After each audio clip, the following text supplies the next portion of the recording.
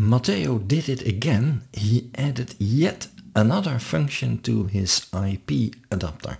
This time it's a combined style and composition node. The IP adapter version 2 was launched just over a week ago, and here it is in my workflow. It is a stack. And the new thing is that there was now an advanced node which gave us a bit more options to tweak. And one of those options to tweak a day later was the style transfer option. Very nice to work with. And just 3 days later, this composition option was added to it. And not only that, there was also added, together with that composition option, the combined style and composition node. And already in the version 2 we had this unified loader, which gave us a very handy drop-down selection, such that in the background it gathers all the needed models. And you don't have to worry what is what. It is all combined in background.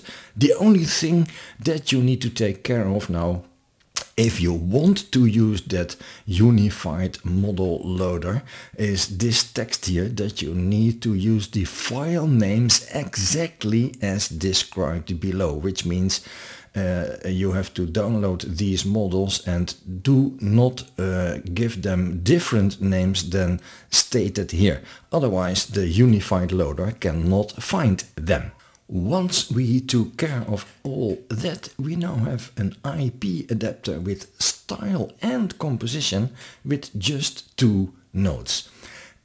What you do is load an image for the composition and connect it to the composition input. Load another image or the same image for style, connected to the style input, and then give both of them a weight, which can be different for each of them. And then this is, in this example, what comes out. That's just incredible. I like it a lot, and this gives so many possibilities. Yes, of course, we can also do this with ControlNet, and that works fine. And we even have a little bit more room to play with a depth model or a canny model or any other model. But that requires a whole new ControlNet set of nodes, and this is just quite convenient. Just 2 nodes and you have everything you need. Wait, didn't we already have this composition option? Yeah, the whole previous video was about that, but one day later Matteo came with this option inside IPAdapter. It worked quite well with that composition model that you need to download separately, and then you just use 2 IP adapters in series. And yeah, we had that example of a very rudimentary composition image and then a style image, and then we asked for a geisha in a Japanese garden, and this comes out. That is great.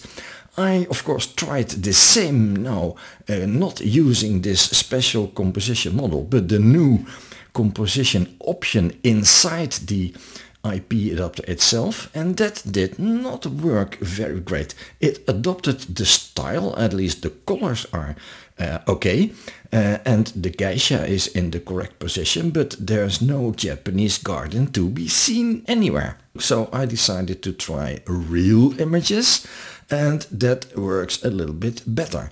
The prompt over here is geisha in a Japanese garden painted by Willem Haanraats in watercolor style. Then the composition image is, yeah, the girl, the geisha here in the middle, maybe holding her dress a little bit. And then a style image with rather green cold colors. And look what comes out. The composition is okay. I put the value on 1.2. You can play with that value if you don't want her to hold her dress, but give the IP adapter a bit more freedom, then lower that value.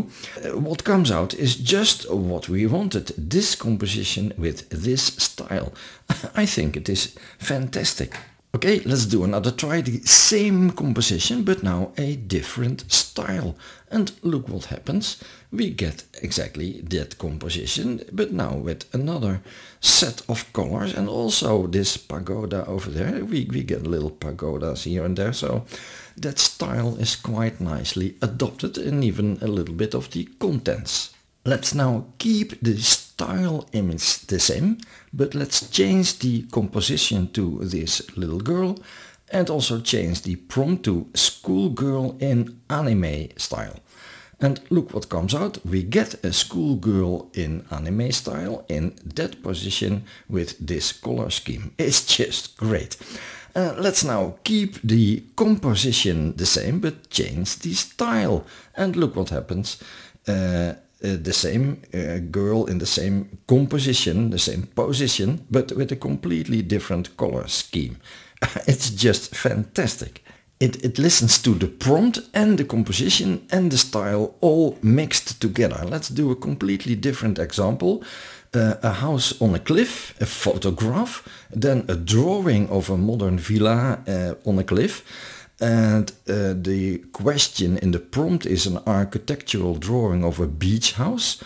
And this is what comes out. It's great. It does exactly what we want it to do. Let's now change that composition to a completely different one. Still a photograph, but we get out an architectural drawing in this color scheme, but with more or less the composition of that photograph. It is just fantastic. Here is our Chinese girl again and a cyborg, and what we ask for in the prompt is a female cyborg. And yeah, it is just great what comes out. It follows the composition, it follows the style, it looks great. And another example, same composition, totally crazy style image, and look what happens. That is, yeah, it couldn't be better, I think. And another style image, and yeah, we get the correct color scheme. You would never even imagine that of a picture like this and a watercolor image like this you could get a cyborg, but it is possible. Alright, well, this was another one, another composition and another style image, and it adheres to both greatly. It is just so much fun to play with. So let's go back to our first image that was at the beginning of this video, a charcoal colored wet wash couple in love. Well, we see what happens. We have a composition image and a charcoal style image, and then what comes out is exactly what you expect. And we have not even played with all these parameters over here. There's so much fun to be had with this. Matteo, thank you very much for making this a big thumbs up.